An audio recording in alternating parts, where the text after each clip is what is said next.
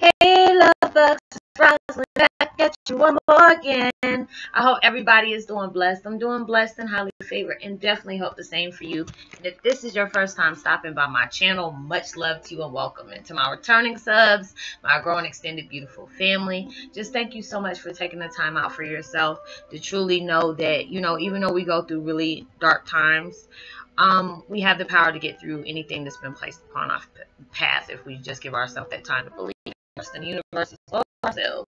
So with that being said, much love to all. Namaste, love and blessings, love and light, and many blessings are definitely coming your way. And if you have been watching my videos for a while, have not already, please like and subscribe. Even hit that notification bell so you know when your girl's about to upload the next video. Also, if you're comfortable enough, please drop me a line or two. I would love to get to know you as much as you're getting to know me, even if it's about the positive feedback of the content of my video, or you're just up telling me about your empathic gift, how it impacted your life and heading you towards a positive direction. Also, if you feel like the video gives you good information or even good vibes you would love to share with a loved one, family, or friend, or even a fellow empath going through some really hard times and need confirmation or validation towards their life path or even their soul purpose, please go ahead and share. And while you're at it, give me a thumbs up, like, and also share on your social media favorites wherever you see fit. Thank you so much for the love and support. It's so greatly appreciated. And I also thank you for the support. And I love you from the bottom of my heart. And I hope you're able to resonate with the content of my video. My meditation music I'm listening in the background is called Most Breathtaking, Relaxing Sound Therapy Music Ever. 1 hour meditation music. Meditation New Age. And I'll post that link in the description below. It's by Jason Stevenson. He really does a lot of good meditations. I love his channel. Today my video is about Twin Flame 101, Heyoka's never lose focus or faith during trials. Dark forces would love to see you fail. Lord, don't you know that's true? I know you know. You have plenty of haters, and they need to be your motivator. As soon as I said it, my whole daggone screen just lit up. You're like, oh. So it's true. I have to deal with them all the time. We have dark forces all over the place. You can get up and promise that yourself you're going to have a good day no matter what is being thrown at you, and I'd be damned. Something come flying in your direction. And it's just a good thing, when you can be able to get back up. We fall plenty of times. It's just up to you if you're going to be able to get back up and try to fight another day. And like I told y'all in my other video, I wasn't going to make videos today. I wasn't. But listen to motivational speaker Jay Sheedy. He's he's inspired me a lot. I listen to him. Victor Odd, I think that's his name. He has a YouTube channel. He does like the same stuff as I do, but he does like empaths and all that other stuff. I don't think he did any Heyoka videos. I'm not sure. Trent Shelton, Don, I forgot his name, Dahan something, but he's on here as well. He's I think he's Arabian or something like that. He's from West Indians. He does motivational videos as well, kind of like Jay does, and they're very, they've helped me through a lot of trials and tribulations. And it's like at times when times get hard, we can lose focus on the things that are really truly matters most to us. Being able to stay focused during dark times can be very hard, and it's just times I felt like that today. I cried, and I said I'm just tired of going through this. I said I push out positivity. Anybody who comes my way that needs help, I give them the best advice I can possibly have, especially if I went through certain experiences, or divine realms is allowing me to see your life, seeing your past, being able to get hints of your present is truly a blessing to me to be able to do that. I've looked at a lot of numbers today. Like I said, I was, reading all the numbers and seeing what the angels were trying to tell me. So we really had a long talk. Well, actually, I listened. It was just like going through those times. And it's just like I tell anybody who's been, watching my videos for a while, if I'm if I'm in my feelings or I'm feeling some kind of way, I'm not gonna make videos like that. I just have to give myself that time to get through whatever I'm getting through and, start back a new day.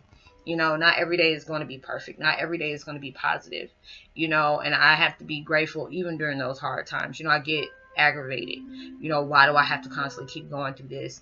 You know, things, I've been having rugs just snatched up under me left and right, while people laughed. They thought it was funny. You know, being in situations with people you held dear to you, you know, turned out to be, you know, just a facade. You know, it really hurt me. You know, so it was just like going through these things, and it was just like what really, you know, shook me to the core and gave me that confirmation is like, I forgot what number I was looking at, but it was like, yes, you've been placed in a very, you know, tumultuous situation, but you were placed there on purpose because we knew you would get through that. You know, because you got guidance that is going to help you get through that. And I mean, that really just, I cried, and I, you know, I took that for what it's worth, you know, because I know I have that strength. But during dark times, it's like really hard to be able to see that when you have been going through it for so long. You know, I've been going through this most of my life, but, you know, the really hard times was, you know, I thought what hard times was when I lost my mom and my sister to different illnesses, you know. My dad was, you know, that was one of the other things, but it was just like I had to really look at certain moments where I felt like I would never get through the things that I had, and it was just like I had to really see myself as being strong. You know, I was a person that, you know, like I've told y'all before, when I was, you know, I think it was like 26, 27, you know, I lost my mom, and it was like really hard for me, you know, because we had an oil and water relationship, but that was the only mom I knew. You know, I really put her through hell, you know, running away from home, talking back to her, being rude to her, you know, and there were some days, you know, I would get so angry and say, I wish you just die. I hate you, you know, and I mean, I really had to eat those words, you know, because it was just a lot of things that I really hated my family for, because they, you know, they lied to me. They altered my life the way they wanted it to be. So I held them responsible for that. And so I ran with it. And it was just like, you know, she was already going through enough with my mom's, you know, with her divorce. And then I had to put that on top of my mom as well. You know, that was a really messed up situation I put her through, you know, and there was many days like when she got sick, you know, but it was just like a good blessing that, you know, the last 3-4 months we were like so close. You know, we forgot all the things we said to each other, you know, the things that happened, you know, we're just living for that moment. And, you know, being at that young age, you know, anything that was like very, you know, detrimental, like when it had to do with somebody's life, health care, anything like that. I was so used to my parents taking care of that stuff. You know, there's plenty of funerals I went through and all that went to and everything, and I'm used to them taking care of that stuff, not having to do this on my own. So being able to deal with those things and knowing that I finally got the mother that I wanted after that short time. You know, she was sick. You know, she had tumors in her brain and stuff like that. Never told a soul. You know, but and I knew something was going on. I'm like, Mom, did somebody leave me some money in the will? Or what do you, you know, why are you being so nice? And she's like, oh, well, don't be surprised if they do. And I was like, I'm like, that's the comeback you gonna give me? And didn't realize what she was talking about. So it was just like going through all those things. I never really thought that I would be able to get through my mom's passing. You know, I had to stay strong in days that I just wanted to die. You know, being able to know I felt every element, every ailment, you know, what would they call it? Ailments that she was going through. I felt everything she went through, and I was trying to understand, you know, wrap my head, like, why am I having stomach pains while she's having stomach pains? Why is my head will hurt so bad, my eyesight went, you know, it was like messing up my eyesight. All these different things my mom was going through, you know, I would start dropping things in the hands she had numbness in. I was going through that as well. So it's just like being able to experience all these things in my life and being able to, you know, place it in my book. I got me a book, autobiography, that I'm trying to get published and all that stuff, and, you know, put down different experiences that I've had growing up. And, you know, I had to grow up really fast. You know, I had children at 16, between 16 and 21. So, you know, I had to become an adult really fast, but it was like I put my kids through a lot because I taught them the things that I was taught, and it was like, it wasn't a pretty sight. You know, I did the best that I could, but, you know, wishing if I could do those times over, I would definitely change that. You know, there's a lot of things I wouldn't want to expose my children to, have them going through a lot, because you know, they pay that price when they get in an adult age. So it's just like all those different things I had to go through. I could never lose focus on, you know, living for the next day. I had to live for my children, even though it was kind of hard to do that. Um, Going through all those different things that I had to go through. You know, I've constantly had things placed in my life that I truly didn't understand why I had to go through them. Why did I have to experience these things? But it's just like going through all this and dealing with it today, you know, had me look at every life-changing, you know, even things being altered in my life. Everything was purging at once today. And it was like, it brought me to tears. It had me having headaches and stuff like that, because I was telling a couple of my love bugs, I was like, no, I'm not gonna make any videos today. I'm gonna just lay down and rest, you know, because I'm dealing with a lot. I'm purging a lot, releasing a lot. You know, I just didn't want to, you know, really talk about the stuff that I was going through. You know, the angels and, you know, archangels say I hold on to a lot of things without expressing myself, and sometimes I do. Because it's just like I said, people going through their own stuff. They ain't got time for me. You know, they're doing their own thing. You know, I don't want to place that on somebody's lap. But being able to go through these things, you know, I never thought I was going to be able to heal from those things. You know, seeing my mom go through all those different, you know, situations of dying. You know, I tried to make her transition as much comfortable as possible. I tell anybody that has a family that's going through some really terminal stuff and they don't know when their last day is going to be, you know, it can be hard, you know, and you never be mad at them for not allowing you to know that. Some people are lucky to know that, but then it's just like every day you're going to be waking up, is this going to be their last day? You know, I used to be angry with my mom and ask her, why didn't you tell me? Why didn't you, you know, why would you want to, you know, keep that from me? Because I would take my mom to the doctor almost every other day. You know, I had to go 30 miles almost every other day to take her to the doctor, and she would never allow me in the doctor's room, you know, going through all those different things.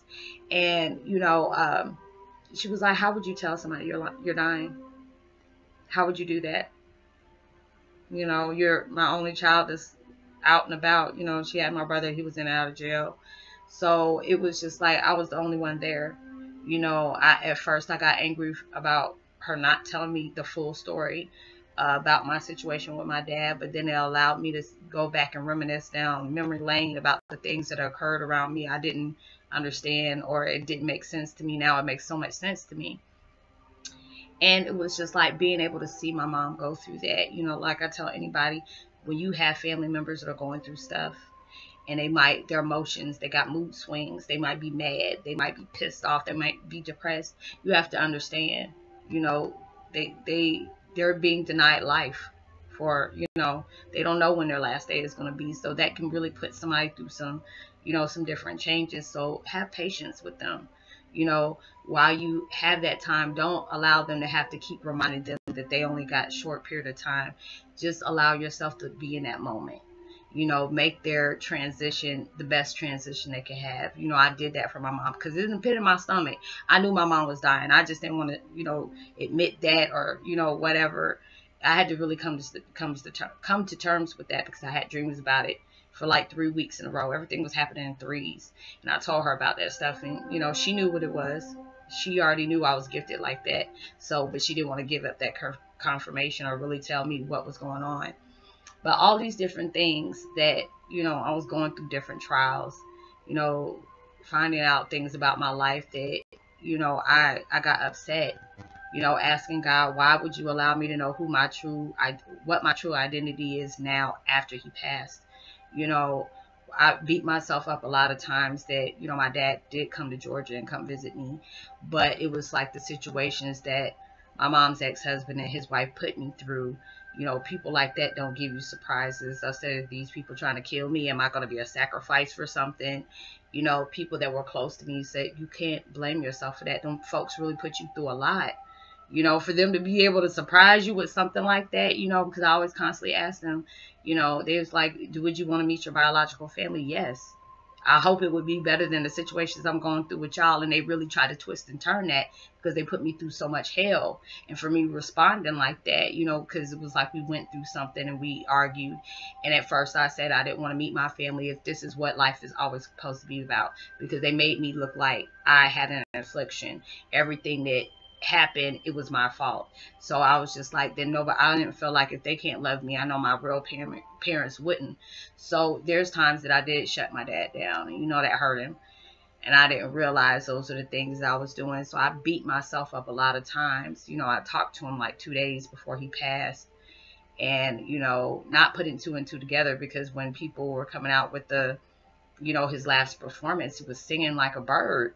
But when I talked to him, you know, a day or two later, you know, it was like stuff just happened rapidly. So it was just like, how is that the same person that was just singing just about 24 to 48 hours ago?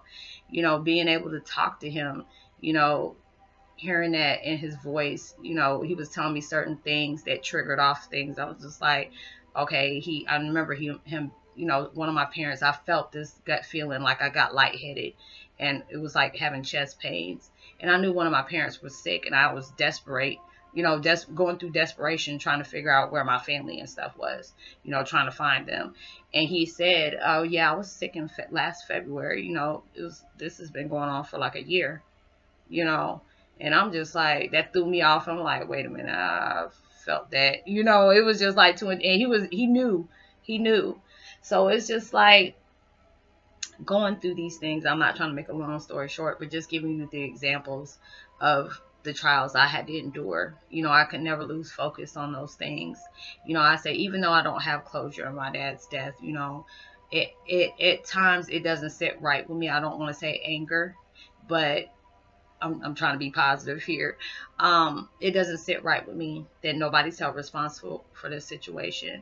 You know, my dad had like 2 surgeries on his hip, you know, jumping off of speakers and stuff like that, you know, does damage to your body after years. You know, we do a lot of things during our young age and thinking, you know, when old folks tell you you're going to be feeling this mess later when you get old, you're like, oh, whatever, you talking mess or whatever. You know, seeing my dad jumping off a lot of those things end up paying a price for him, and him having to deal with those pain. You know, it wasn't the fact that he was a drug addict, but he dealt with a lot of pain. You know, being able to perform and still trying to, you know, get on with his life and do music, like things that he loved to do. You know, he had to take medicine to be able to still do those things, and nobody really understood, you know, the pain that he was really truly dealing with. So it's just like when we have all these things that happen in our life where we feel like we won't ever get through these things. You have to give yourself time. You have to really see what universe is really trying to teach you. You know, death is a hard thing to go through. Separation, especially from your biological family, was something really hard for me to go through. You know, dealing with those things, and I know there's a bigger picture from all the situations that I'm that's currently going on in my life. You know, I can't lose focus. I can't lose faith within myself or the universe that better things aren't going to happen for me. So it's just like going through all these different things that occur in your life. You may not have the answers. You may not understand why you go through the things you go through. But no, it's going to serve a positive purpose in your life. It's going to bring you a positive outcome. You just have to really believe that things will get better. Like when you're at the bottom of the barrel, the only way you can go is up. You can't go any further. You know, so sometimes you have to be able to go through these trials and tribulations to be able to allow yourself to be that open book, you know, to let people know this is what I dealt with. This is what I've gone through, but this is also what I conquered. So allow yourself to be able to know that you have that faith. Never lose focus on the things that you're really trying to thrive to get to.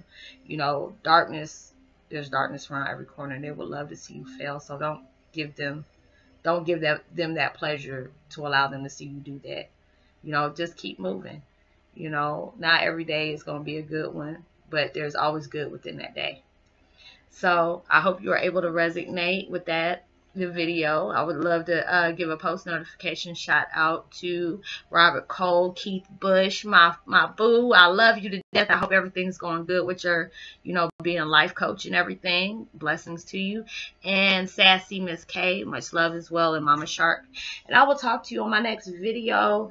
Like and subscribe, hit that notification bell, drop me a line or two. I love the chance to get to know you and give you a post notification shout out.